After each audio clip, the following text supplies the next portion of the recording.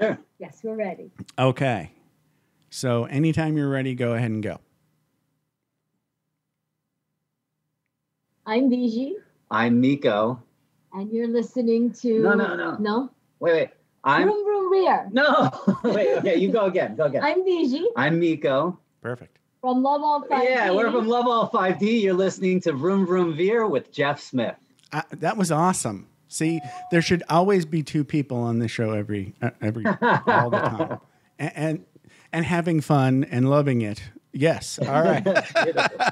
All right. I'm going to hit stop. I'll be right back.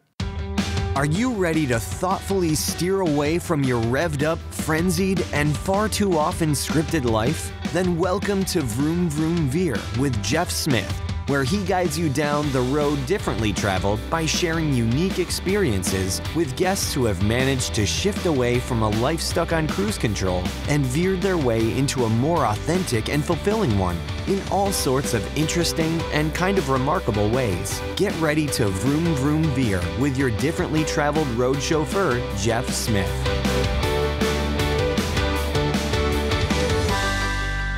Duford, thank you so much for being on Vroom Vroom Veer and welcome to the show. How's it going?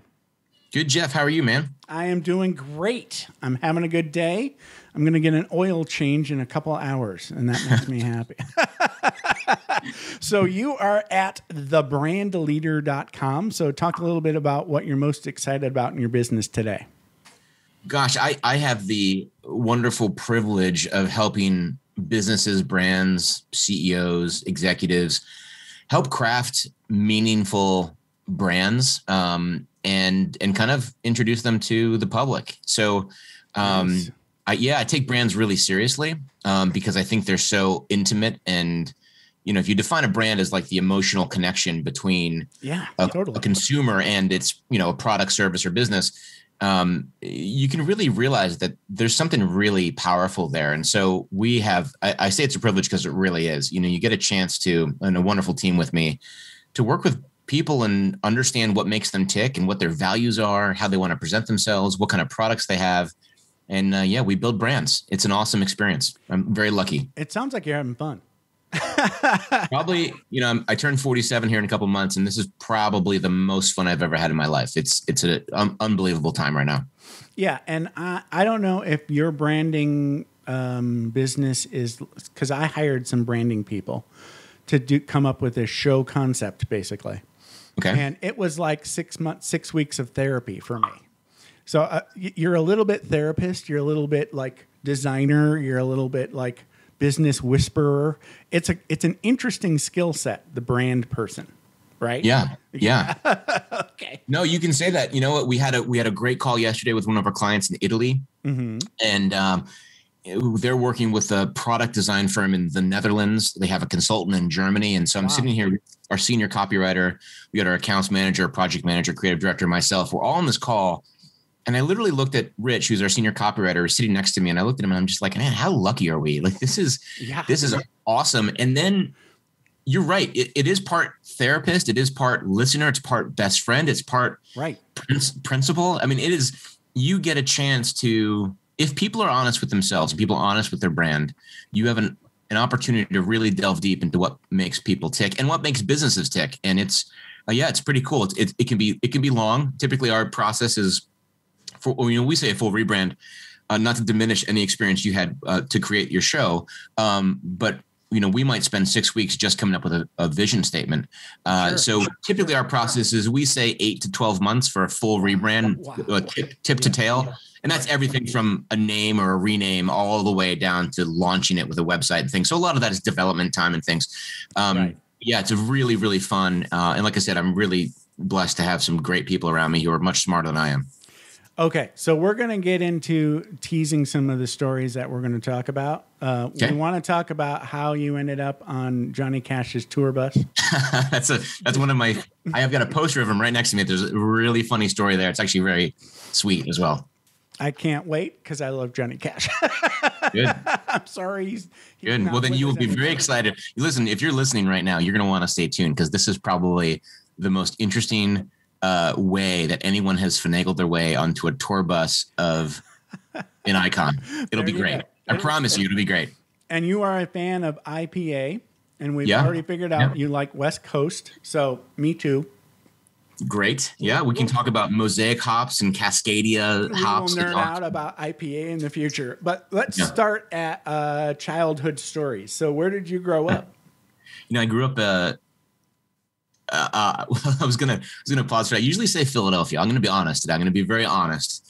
As it kind of move, and we'll talk a little bit about how my life has changed, what my Veer was, and part of that is being authentic and so forth. And so I'll be honest with you, because you're probably the first person to ask me this in a number of years. I grew up in a town called Allentown, Pennsylvania, about 45 minutes northwest of Philly.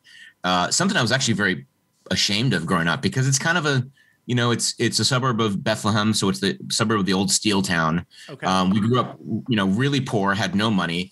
And my first chance I got, I hightailed it out of there. And so I bolted when I was 18 and moved to Colorado and didn't really look back. So, but yeah, I think I can look back now, almost 30 years later, and say that there's some good memories of Allentown, and yeah, that's where I'm from.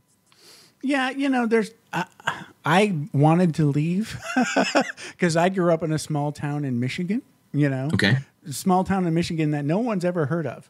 Now, I wouldn't classify my existence as a kid as dirt poor, but definitely, I didn't get all the Christmas presents, right? Yeah. So there was, there's a disparity where some friends, they got everything they asked for. Yeah. Yeah, I wasn't that kid. It took me a while to realize that we actually had one thing I can say is, and my mother is a lot of things, but one of the things I can say is that she, for whatever reason, thought that was the most important thing. She would have spent everything she had and stuff she didn't to make sure that when we woke up on Christmas Day, we didn't have a dad around. And so my brother, sister, and I woke up, we always had presents on Christmas morning. They were always more than we expected. So one thing I can say fondly about those times was definitely there was something there that was, we were not for want on Christmas morning. Well, good for mom.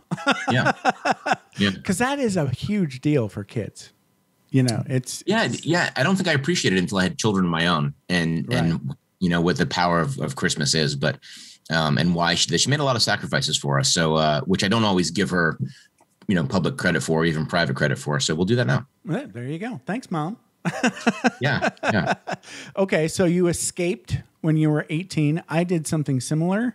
I joined the Air Force when I was 18. Oh, thanks. Thank you for serving. Hey, it was a blast. It was mostly wings and beer on the beach, so it was all good. I have no complaints about my military service. It was mostly fun.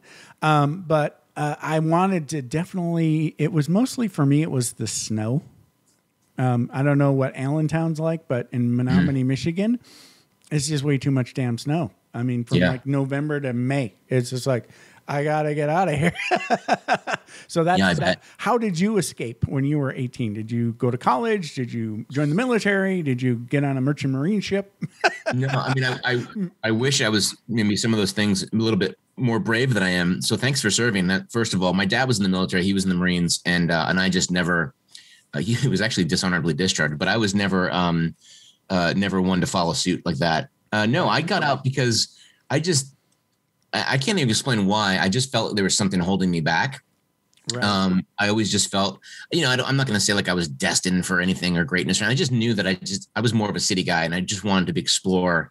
And I'd never really been out of that area. And when I was 18, I actually went to Colorado for the first time, and I decided to move out there.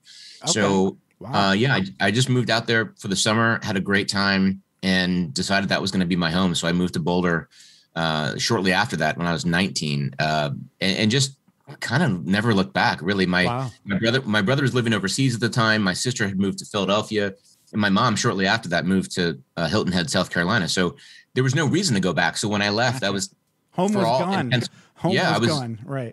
Home was gone. There was no home, and so home became where I was, or where my family, where my new family was, and that was it. So yeah. So I still to this day I can't remember the last time I was back there. So no college for you then? I went to Kutztown University in Pennsylvania, just outside of where I was for a hot minute, and I transferred out to University of Colorado Boulder, where. Oh, gotcha. Okay. Yeah, so you were I was going there. To school. Yeah, gotcha. I was. Yeah, I didn't finish. I'm a few credits shy of finishing, but at this point, why? That's not going to happen. So basically, you started going to college, and then you decided to enroll in Hard Knocks, basically. Yeah, pretty much. Pretty much. I did something similar. So I took a class, sort of like a class here, a class there for 20 years. And then when I retired from the Air Force, I finished a bachelor's degree in psychology.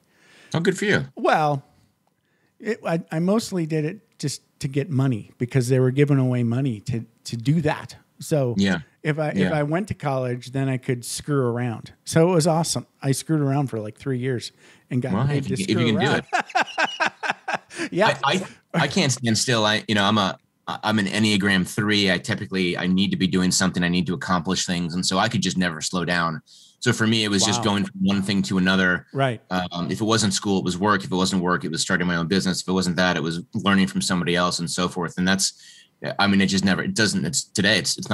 hasn't stopped. I've learned to curtail it a little bit, but for me, I love to just absorb and try different things.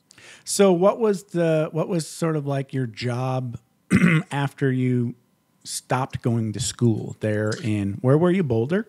I was in Boulder. Yeah. And I ended up, I chased a girl up to, by now I'm like 22, 23. Right. Up to Minneapolis. And so I was there. Talk about snow. Yikes. And so I was up there for a couple of years. And when I was there, I didn't really know what I knew I wanted to do something. I didn't know what it was. Actually, this is an interesting story because what I first started doing was I just worked in a coffee shop. I've just always loved coffee. I've always loved that kind of coffee shop experience. You seem like a coffee guy. Coffee and beer. I'm actually, it's like coffee and beer, and that's all it is. Right. Coffee in the morning, beer in the evening. That's nectar of the gods. Correct. It's something about bitterness. Actually, I didn't even put that together, but you're absolutely right. That's probably what it is. Okay, so let's see, where were we? We're in Minneapolis. I actually started a coffee shop. Right. Yeah, I was working at a Caribou Coffee there on the corner of 11th and Nicollet on downtown Minneapolis. Wow. And it was miserable. I was overweight. I was just, I was in a not a great relationship, and I was just kind of like unhappy with my life. And that was actually a theme for quite a bit of time. I ended up losing 100 pounds to race my first triathlon. And I did that in Catalina Island off the coast of California. I went out by myself. I did it.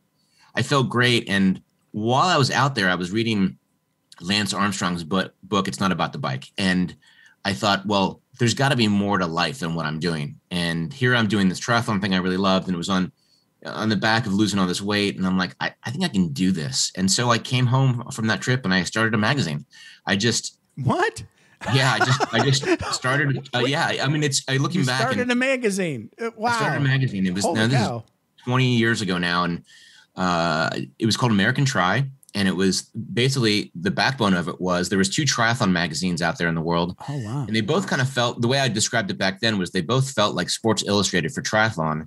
And I said I wanted to make the runner's world for triathlon, if you can get that analogy, where I wanted normal people. I didn't want to exalt the pros and look at what they're doing in their $12,000 bikes. I wanted to learn how to get faster or lose weight or understand what the tricks. I got it. So you were going for a general audience and not. Yeah, exactly. Right. This was a perfect storm. This was right when triathlon was booming. It was right when I was growing up. There was, ABC Wild Water Sports, and you would see that. I remember that. Yeah, the agony of the feet guy. Yeah, no, that's right. And you'd hear about these people doing that crazy thing in Hawaii, and you didn't know what it was. You knew it was this Iron Man. Right. Yes. And something happened. Wow, that's right. It was only one of them, right? To begin with, there was only one. Wow. And there was this weird shift where people started doing them all everywhere. The time. And now Bob in accounting was doing it, and everyone knew somebody was doing triathlon. And I'm like, there's something here. And I brought my passion of writing and design and all these things. And now my new passion of triathlon.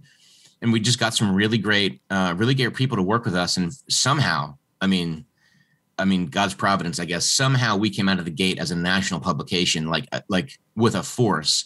And we ended up selling to one of our competitors. We really shook people up. I say it was pretty much the royal we. I had a lot of freelancers. And eventually I think we had 3 or 4 people who worked with me. But man, that was a trip. And so now I'm 26, 27. And you sold a magazine. Yeah. That sounds glorifying. I sold it. Yes.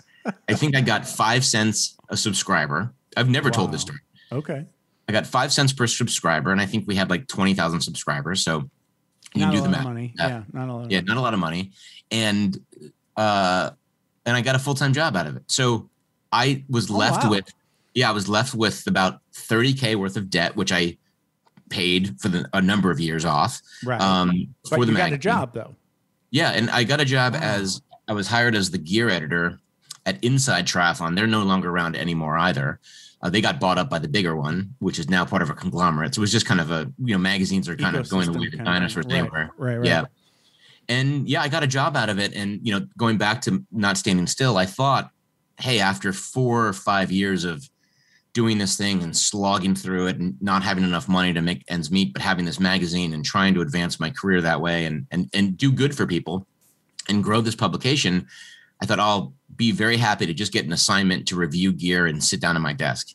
And that lasted about a month. And I started, and then you got itchy, right? Yeah, I started causing waves and started questioning the leadership. And I remember I was in a conference room. We're talking about the next issue, and I can't remember the guy's name. He was the editor in chief. He was a good guy, but I think just a little misplaced.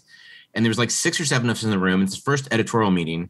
And they're talking about what kind of letter they should make up, a fake letter for the letters to the editor.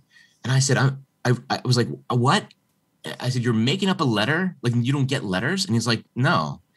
And I kind of under my breath said, no wonder we were kicking your ass.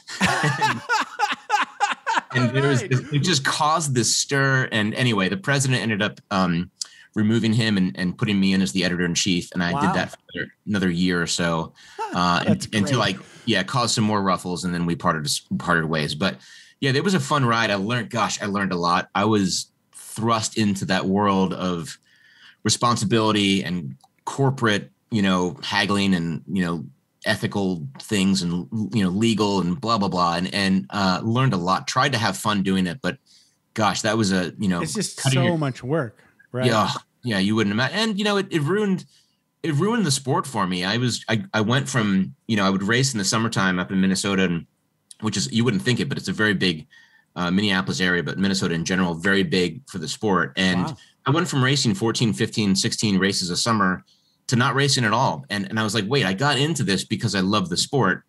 And now it's not fun. I don't get to do it. I don't get to ride my bike. And it was a great experience. Wouldn't exchange it for the world, but I don't really have anything to show for it apart from the experience. So I guess there's something to say for that. But you learned a lot. I guess that's sort of like you learned a ton, right? Certainly. Right. I mean, I'm writing a book right now, and I still to this day, every time I pull up my AP style guide or, Chicago style manual, whatever, I think about all of those things I learned from the great people I worked with back then about writing and editing and, what makes a good article, what makes a good story. But also like running a business, from the ownership side and editor in chief of a magazine. That's actually, So like I said, it sounds bigger than it was. I mean, we're talking a very small magazine in a very small market, but it was, Still though. Okay. Everybody has to like, tamper down their own achievements, me included, but it's still pretty big deal. Maybe what you're trying to get at it was like a big fish, small pond kind of idea.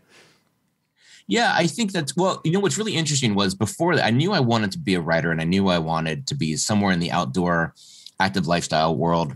Right. And so, I lived in Boulder for a while and all that stuff was just kind of part of my blood. And I remember writing to Men's Health and to Outside Magazine and to Men's Journal. And at the time there was National Geographic Adventure, which is no longer around. And I remember writing them and saying, can I write for you? Can I submit some stories? Can I pitch you? And they're like, kid, go away. Who the hell are you? Like, what have you written for? I'm like, well, nobody. So then all of a sudden I start this magazine with literally no right to be in this world and just pure gusto and blind ambition. Right. And after I sold it, I went back to those same publications and said, hey, can I write for you? And they went, oh my gosh, you were the editor in chief for Inside Triathlon. I did a cover story for Outside Go, which was their luxury lifestyle magazine. I did a couple things for Women's Health and Men's Journal. All those magazines that pretty much showed me the curb. Now, 4 years later, with no more experience than I had before, just doing my own stuff. I mean, I wasn't learning from anybody else. I was making the stuff up as I went. Right. And all of a sudden they wanted me. And that, I would say that one thing taught me so much about life and how people are wired. Yes, it's like an aha experience of that was where really authority comes from, right? Basically, yeah. I had no more right. You make it. You totally make authority. Yes. I faked everything about what we did was, like I said, pure blind ambition. It was ambition. Don't get me wrong. And it was passion and it was real. Right. We talked about the Ironman. I had 6-time Ironman winner, Dave Scott, who wrote for us for a number of issues. We had the first American. We had great articles. I mean, we got letters all the time from people that we changed their lives for the articles we wrote. And it was, they lost weight or they accomplished something it was great. It was fantastic. However, nothing fundamentally changed from what I knew as a writer in 4 years. And so then I went, okay, so it's who you know, it's what you've done. Right. It's a lot more of that. And that's a lesson that to this day stays with me and how I lead my organization. Right. Well, I can say the same thing now. So I don't know why, but I ended up with self-improvement, I think, as my category in iTunes. So, and I've been doing this podcast for 5 years. So now I have this, people assume I'm authority in self-improvement. And but by a certain definition, right? I am. You are. I'm relating that I feel the same, right? That authority that has been vested to me by the world. It was just me doing the thing, just like what you were doing, Yeah. I heard you say this a while ago that, there's a theme through my life where I struggled with, wearing a mask and not being authentic and trying to portray myself as somebody that I wasn't, just to kind of get through life. Yeah. We all do that, right? Yeah. And especially, and that's, again, I mentioned the Enneagram. I'm a big fan of looking into those. And as a 3, I can be very unhealthy in that way. And so the good part of my life was me trying to come to grips with that. I think I have now, but it took a while. And so it was very hard for me to say with real sincerity, yeah, I did this and I'm proud of that, because I felt like everything I did was a fraud. So let me tell you this, that 5 years doing a podcast, good for you, man. Like, you are an authority. You do have a right. I get it now. I'm okay with accepting it. It's just the first time it happened when somebody just sort of granted me that, oh, well, you're an expert in this now. It was kind of a shock, Yeah. Yeah. Well, somebody once told me that if you're in a room, you don't want to have the expert, quote unquote, expert moniker, but if you're in a room full of 10 people and you happen to know more than everybody else on then you're the expert. Subject, then you're the expert. And, right. And you take that to a macrocosm and you're like, oh, wow, maybe I do know something. It's a hard thing. But you come to grips with it. And I think I can now look back at those times going, wow, I think, and I've read some of the articles I wrote 20, 25 years ago. And I'm like, they weren't too bad, right. I couldn't tie my shoe without help. And I'd never do surgery or anything like that. There's so many things like I don't even have, you wouldn't want to trust me with your dog for a weekend, but with that, I can now look back and say, yeah, okay, maybe the kid had something. So that's not so bad. Usually when I look back at things that I've done in the past, not so much this show is, there are maybe some cringeworthy moments, but I think overall I'm pretty happy with the me that showed up for this show. Now, well, you know what? There were 2 other shows that are gone. those cringes. I'm sure if you are like a sleuth and you want to, things on the internet is like pee in the pool. It's in there. It doesn't go away. If you really want to find those old shows, you can find it. Yeah, that's good. But it's interesting because you have such a distinct brand, right? I mean, you kind of have this, goofy name, and I know you went through a branding exercise, but it was based on you, and you've got this effervescence out of you, which is just kind of like unparalleled from anyone I know. And really, and, okay, well, that's I love that you're just laughing, and you are you. You are this authentic version of you. I'm not representing anything other than me being a goofball. Correct. Yes. Yeah, but man, celebrate that. I mean, that's right. That's incredible. And I wish somebody would go back in time and tell younger Kyle, at 18, 19, 20, heck, even 30, like, yeah.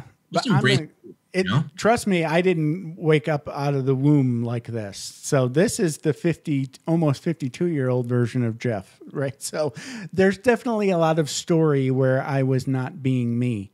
But boy, when you learn that lesson and you start implementing just be you, right? Yeah. Things get so much easier, especially relationship-wise, right? I mean, 100%. So you meet people and you're just being you and they go, ooh, I don't like you. You go, okay, right? Then you're skipping over all that crap that's coming that doesn't show up, right? Because you're just, instead of pretending and trying to like please them, just be you. And then if they're not going to like you, that'll happen right away. Yeah. Well, I used to say, for a good portion of my life, I used to say that I was so polarized and that you either loved me or you hated me. Right. And which is fine. That's good, actually. I thought it was, but I look back at it, and I'm talking to a guy now who I embrace therapy. My wife is getting her master's in counseling. And so I'm all in for that. And especially a lot of men don't spend time looking at it. And I can say now that even saying that was my defense mechanism. Even saying that was me going, oh, you don't like me? Well, I'm going to write you off because either people love me or hate me. And I didn't even realize at the time I was saying to that person, well, a lot of people love me and you don't like me. That's on you. And I didn't realize that it was something that I was doing. And no, it's not all the time. I mean, some people have to have their own ownership of, if they were being jerks or whatever, but I can say now looking back, gosh, there were so many times where I was in the wrong and I passed it off as, oh, I'm just polarizing, which was 100%. 100%. So it's all intertwined and it's part of my story. And talking about stories today, it's part of what made me who I am and what I do today. So before we forget, we'll keep going because I know there's more after the magazine and the job, but let's take a sidestep and talk about the Johnny Cash tour bus. Well, I don't want to miss it. No. Okay. Well, this might actually not be a quick one. You feel free to edit. That's okay. Okay. So it's 1997. I'm in the cafeteria of the University of Colorado. I'm a non-traditional student because I took like a couple of years off. So now I'm there. I don't even know how old I was, 21, maybe something like that. Okay. So I'm sitting there and I'm sitting with a friend of mine named Carlos. And I look to the table next to me and there's these two cute girls. And I mean, every good story starts with, cute girls. Cute girls. Correct. Yes. I look over and the one who's sitting on the other side of the table that I am, like she's kind of diagonal to me on the adjacent table, if that makes sense. She and I are locking eyes and I'm like, I'm giddy. I'm like, this girl is the bee's knees. She is amazing.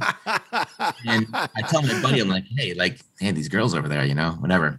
And all of a sudden they come over and I'm like, oh my gosh, they're coming up. Oh, they're here. And I'm like, hey, and there's two girls and they're like, hey, what are you guys doing? What's your name? Hey, I'm Kyle. This is my friend Carlos. Oh, well, my name's Drusha and I'm Olivia. And we start talking and all of a sudden it was like, hey, we want to talk to you about Jesus. And I'm like, the old bait and switch. Yeah. So I said to the cuter of the two, I said, and Olivia, if she ever listens to this, she'll be upset I said that. But I look at Drusha and I said, well, I already played for that team because I'm a Christian. And I said that, blatantly. I said, so what's your name? I want to get to know you. And so we start talking and had a wonderful time. Anyway, my friend Carlos and Olivia had this argument about like St. Thomas Aquinas and all these things. And, the ontological argument for the proof of the existence of God. And it was just this crazy thing. And here I am just fawning over this girl who was the most beautiful woman I've ever seen in my life. And we end up dating. Flash forward, we end up getting engaged. Life is great. And she happens to be Billy Graham's granddaughter. Wow. So, my goodness. Yeah. So a little bit of a pedigree there. And I'm just madly in love. And I go down and I talk to her parents and they say, yes, we can get married. And we were supposed to get married later that summer. She was at a 1-year school and I was obviously at University of Colorado. And so she went home for the summer and the plan was for me to come down a couple of weeks later. And we don't know to this day what happened. And I say we for a reason. You'll figure out why in a second. But it was 1997. Email was just coming online. No one really had it. There's no really internet. There's no mobile phones, no text messaging. It's a landline system. I'm in college, so I'm very transient. I'm leaving my home for the semester. And she drove away to go home knowing I'm supposed to come after her in a couple of weeks. And I never saw her again. just never saw her again. 21 years go by without me saying a word. Say her name again, just so you can email her. We're married today. Oh, wow. Okay. All right. Wonderful children. She's still the love of my life. Oh, great. So you never saw her again until you did. Okay, good. So that's a different story. Okay. But in that moment when you thought you lost her, I thought I lost, and I was devastated. Yeah, I was devastated, and devastated is the word. And if I think about it too much, not in a story context, but physically, I will just lose it because I remember palpably how much that hurt. So I'm just laying on my floor, just crying in my dorm room. It was a mess. And, could not, and we didn't have common friends because she went to another college. Remember, she went to this 1-year Bible school that was, away from, so I didn't know anybody who knew her. So there was literally no way to contact her. And because her mother and father, her mother was Billy Graham's eldest, they were unpublished. So there's no way to even find her, right? In the phone book. They're famous. So they're sort of like, unreachable. Right. Really, really unreachable. So in my desperation, I'm crying on the floor, and my buddy says, "Hey, I know that's something that'll get you, excited. Let's go see Johnny Cash. He's coming to the Boulder Theater." I'll never forget this, June 14th, 1997. And I'm like, okay. And then I remembered that Johnny Cash and Billy Graham were good buddies. And I'm like, oh my gosh, this is my chance. So we go to the show. And I call the manager ahead of time, and I leave this message. And his manager, they're all at the time, I think in the late 60s, 70s years old or something. And so same manager he had his whole life. And he was completely just a really sweet guy. And he goes, yeah, come to the show, come find me, and we'll see if we can make something work. So I go down to the side of the curtain. The Boulder Theater is this really old theater, kind of right off the Pearl Street Mall. And it's this beautiful old theater, but you can walk down the right-hand side of the stage and walk right into the backstage. And that's where the security is. So I walked back and I asked for the guy, and he comes up and he goes, Mr. Cash, we'll see you now. And because we're at altitude, he only sang a couple songs and then needed to get oxygen. And so June came up. Wow. They were both alive. So June came up and sang, and he was in his tour bus getting oxygen. He's like, now's your chance. So I go get my buddy who's a massive Johnny Cash fan. And I said, now's the time to go meet this guy. And he didn't believe me. And I'm like, come right now. This is a chance of a lifetime. And we go back, and I'll tell you, shook his hand on his tour bus. He said, I'm John. How are you? I hear you're Drew's fiance. And I was so nervous. And so like, I didn't even know. I mean, the first celebrity I've met, and it's Johnny Cash. And my buddy was fawning over. Did he have those like giant hands that were all like sandpaper? Hands the size of a baseball mitt. Like this guy. Yeah. He was built like Joe Montana. I didn't know he was that big. Like he was. Yeah, he's huge. Super sweet guy. And never forget it, because he had one of those little like masks that the oxygen goes right, like kind of on an airplane. Right. And so he's taking some oxygen breaths and then moving the mask and saying a couple words. And he was talking about Jerusha and how much he loves her and the family. And I never got out that. I was so embarrassed at that point. Like, how do I say, oh, by the way, I don't know where. Lost touch. Do you have her number? Yeah.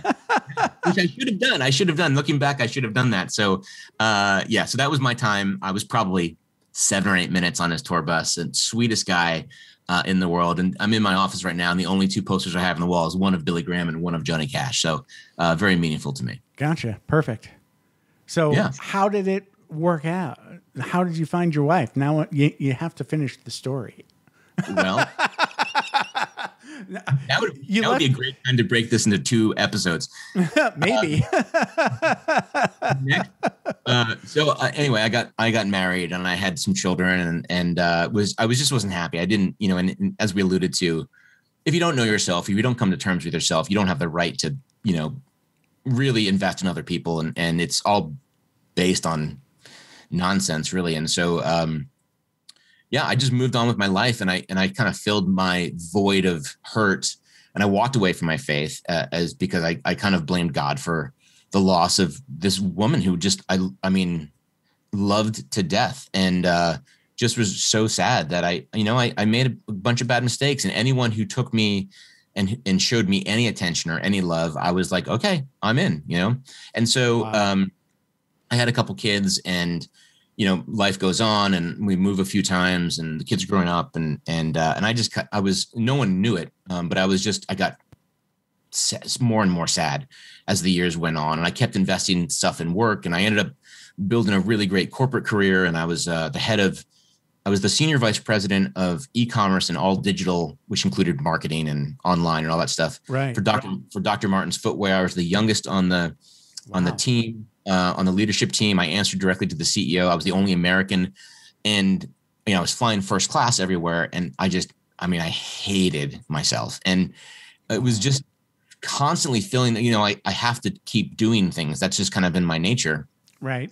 I kept trying to do life, and I kept failing at it. And okay, that will make me feel better. This will make me feel better. I was still cycling, still running events, not so much triathlon, and I couldn't bear to be around my wife. I didn't want, not so much because of her, and we didn't really, I don't think we ever were in love. I think she would tell you that too, but it was because I couldn't be alone with people, because I was anything that wasn't distracting me from my sadness.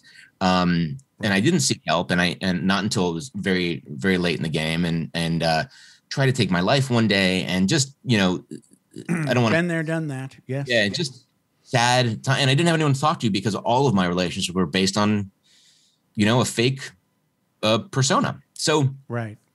I'm sad. I ended up losing my job because they wanted me to move to London, and I didn't want to move to London, and they were about to, build more company. They hired a new CEO. And so it was just better to cut ties. I mean, my travel budget was more than my salary. So they were like, you can save money. And so we parted ways the same week that I actually separated from my wife and moved out. Wow. And so now I'm just like, talk about a veer. That's like two veers at once. Yeah. It was, but this for me, this was probably my biggest veer, if you for sure. would. Yeah. And I was forced to live with myself. Now I'm alone in a studio, like a modern. So it was all like, imagine like modern cement. The walls were cement, like that kind of like modern middle, like this newer building. And I'm in this studio with literally a bike on a rack, my bed and a TV, and that's it, and myself. And that was like a recipe for disaster. Yeah. So I was super sad. And it was actually my ex-wife who said, why don't you go to Hawaii? Because we lived in Portland, and so it was a very quick trip, and it was cheap because you could just hop over there. And I went to Hawaii to ride my bike for 2 weeks. And I'll tell you something, Jeff. That was the beginning of this new life. I said, I don't know why I did this, but I said, I don't know if there's a God or a universe or whoever I'm speaking to, but I'm going to be open to whatever is out there. I'm just going to be open to life. I'm going to not close myself off. I'm going to be myself, whatever that meant. Right. I took a Brene Brown book with me. I read Daring Greatly. Awesome. I love her. And I'm out there, and I'm like on the beach reading a book, crying to myself by myself in Hawaii. I was like the most pathetic, I can share with that because my suicide attempt happened while I was stationed in Hawaii. So you feel guilty because everybody's having such a good time and the weather's so nice and you're depressed. Yeah. Yeah, it was. Yeah. I'll tell you. Well, first of all, listen, I'm glad you're with us. So that's amazing, and I'm glad you seem me too. genuinely an exciting person. So that's awesome. So I'm out there and I'm riding my bike every day, and I put like 200, 300 miles in a couple weeks, and rode everywhere. And turns out my old cycling coach was out there at the same time, and I rode with him. But one of the things that was really cool was I said, I'm going to say yes to any opportunity. And it was kind of like that Jim Carrey. Yeah, I saw that movie. Yes, man. Not quite that, agreeable, but right. So I get to, I get to the Uber driver, and she's an older Hawaiian woman. She goes, "You want to sit up front?" I said, "Yeah, sure." So we're driving. She goes, "Are you in a rush?" And I wasn't really. She goes, "Would you want to stop for coffee?" And I'm like, "Okay." So we stopped for coffee. I mean, I would never do that in my life. I would have dismissed this person as like, "Lady, I don't know you." Right. I don't know you. I get to hear her story, and she's a Christian, and she tells me this wonderful story of her life. And while she's driving me to go pick up my rental car, and then, because I'm by myself, I felt guilty taking up a table, eating dinner. So I'd eat at the bar a lot. So you're this, a lone guy reading a Brene Brown book at the bar, eating sushi. People ask questions. And so bartender comes over and goes, you okay, man? I go, "Yeah, I'm just out here by myself." He's like, "Who comes to Hawaii by himself?" I said, "I'm riding my bike, whatever." He's like, "If you're not doing anything tonight, we're having a dinner party with some locals if you want to join us." I'm like, "Yes." And we get there and I'm like, that's a good and I'm guess. like, yeah, it was just kind of crazy. Time after time after time, it was these people, and all of them. Well, I don't know what you believe. If you're, yeah, it doesn't matter to me. I love all types of people, but every single person happened to be a Christian, and so Perfect. I was just like, this is weird. Like, this is like, even I was like, okay, this is, come on, someone's punking me someplace. Right. Something spooky is going on here. Yeah. And so it's like the 5th or 6th day, and I'm sad. I'm away from my children. I don't know what I'm going to do. I have nothing to return to.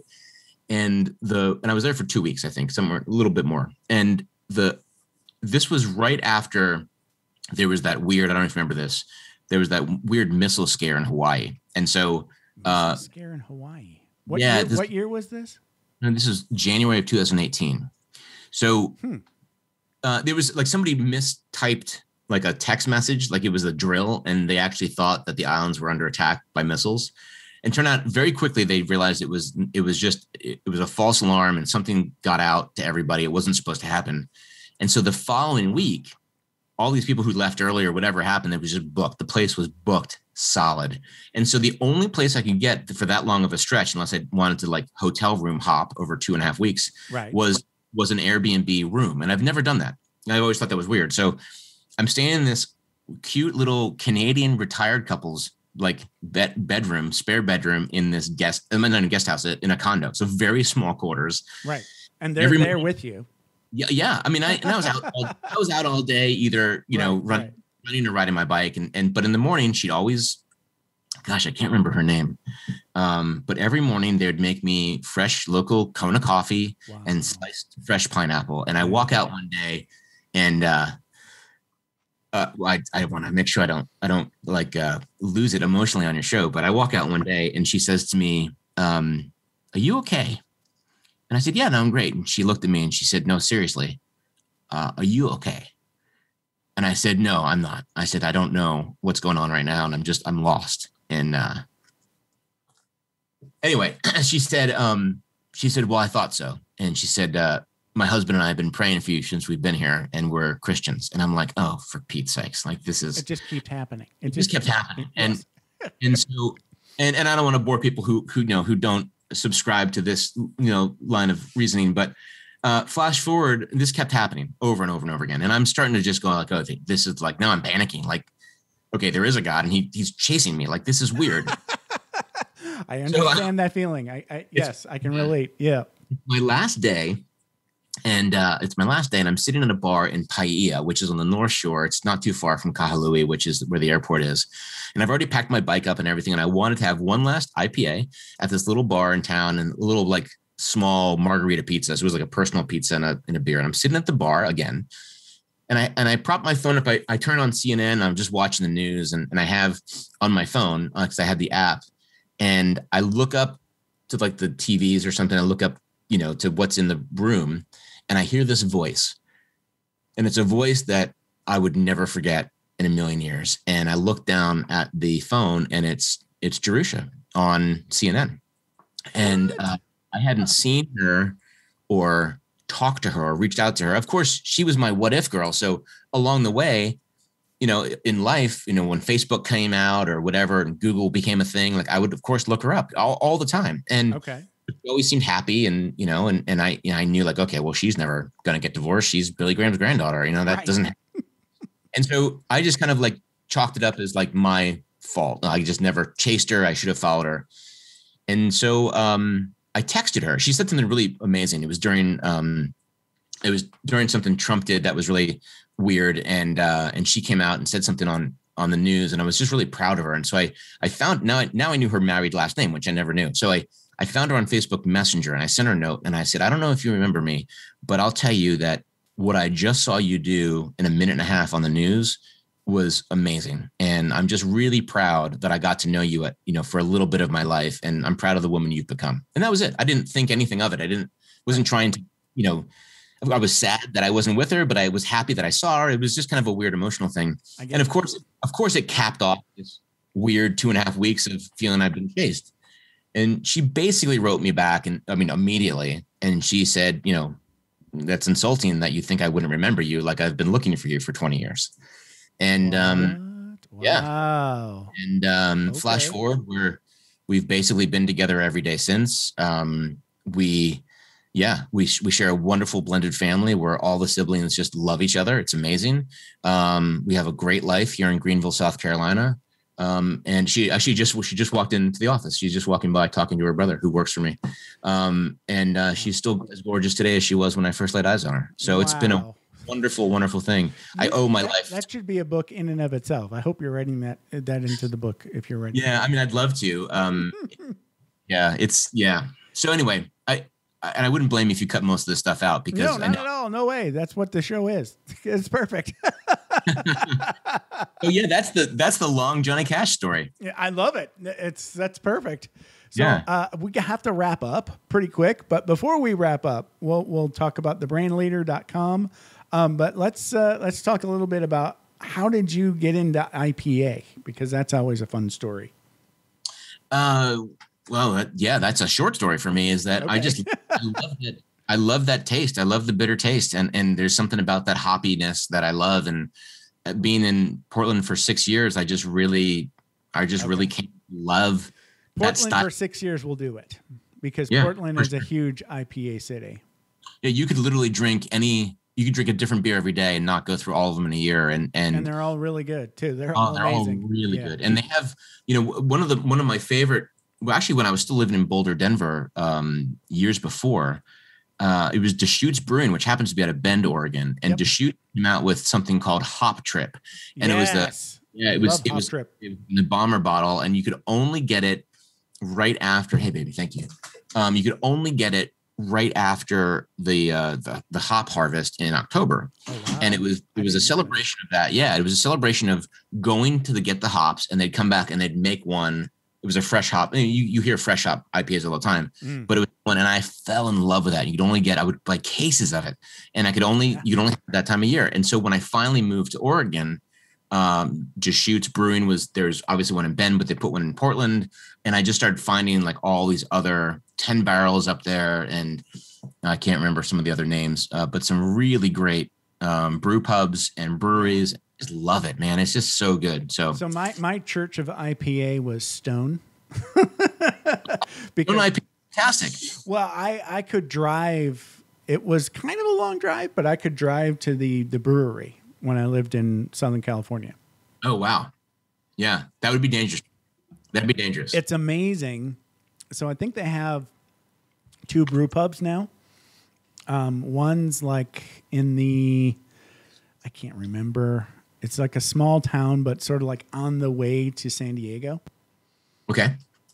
And then there's another one that's like a little bit easier to get to. I think it's in San Diego now. But anyway, I went to both a lot, right? And they would have like these small batches that would be just experimental. So you could go in there and get like, what was a good example of a nice experiment? Something like sublimely self-righteous with jalapeno or habanero or something, just something wacky shit that they would just like throw together and never sell it, but they would just be like playing with it. There's one out of San Diego. Where are you now? I'm in Las Vegas now, but I moved here in 2017. So what is it? In Torrance. Is it Sculpin in San Diego? Is that the one that's down there? Sculpin is awesome.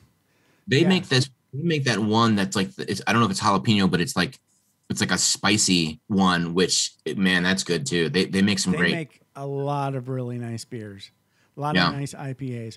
I don't remember the spicy one either, but I think I've had it. I've tried it. I think it was like jalapeno in there, but let me give a quick shout out to Greenville, because when I first moved here, I have to be honest, I was disappointed. I was so spoiled in Portland, right? And I came here and everyone's drinking Bud Light Lime in the summer, and we have had an amazing influx of breweries here, and gosh, it's a beautiful place to live, but now it's an even better place to live because you get to have some great beers. So I would say there's some beers here that rival some of the best ones I've had in Portland. You wouldn't believe it, but I said that 3 years ago. There's really good IPA and local breweries in Vegas too.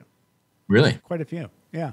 I was surprised. I think there's one called Tenaya. It's either Tenaya or Tenaya. But they make a really nice IPA. Wow. I'm not sure if you can get it outside of the Vegas Valley or not, but it's delicious. There's Four Peaks. I think they're local to Nevada. I don't know if they're in Vegas or not, but yeah, there's some nice local IPAs around here that I indulge in as I can. Well, this has been a blast, Kyle. Thank you so much. So as we wrap up, let's talk about thebrandleader.com and how people can best get in touch with Kyle Duford. We're happy to offer any assistance we can for brands, businesses. If you're thinking about rebranding, if you have design questions, we've got a great downloadable kind of free book. It's called the Ultimate Guide to Rebranding. I'm really proud of that. Jeff, the CEO, and I, and actually some other folks here contributed to it. We just basically talk about what does it even mean? Why do you need brand guidelines, and what a brand is more than a logo, and how much these things cost, all that sort of thing. And I just love talking about it. And if it's not me, somebody else here could. So if you have any questions on branding, design, brand positioning, brand architecture, any of that stuff, even if it's confusing, if you can't find it on our website, we'd be happy to chat with you. It's just thebrandleader.com. Perfect. Thank you so much, Kyle. This has been a blast. Maybe come back 6 months, a year down the road. We'll get, because you're really good at telling those stories, and I think there's more. It's very kind of you. Thank you, Kyle. A lot of fun. So thanks, Jeff. Really appreciate it. All right. Have a good one. All right, you as well. Thanks for taking the time to ride along with us on another episode of Vroom Vroom Veer. For podcast info and show notes, be sure to head over to vvveer.com. That's VVER.com. Man, that's fun to say. And we'll catch up with you next time here on Vroom Vroom Veer.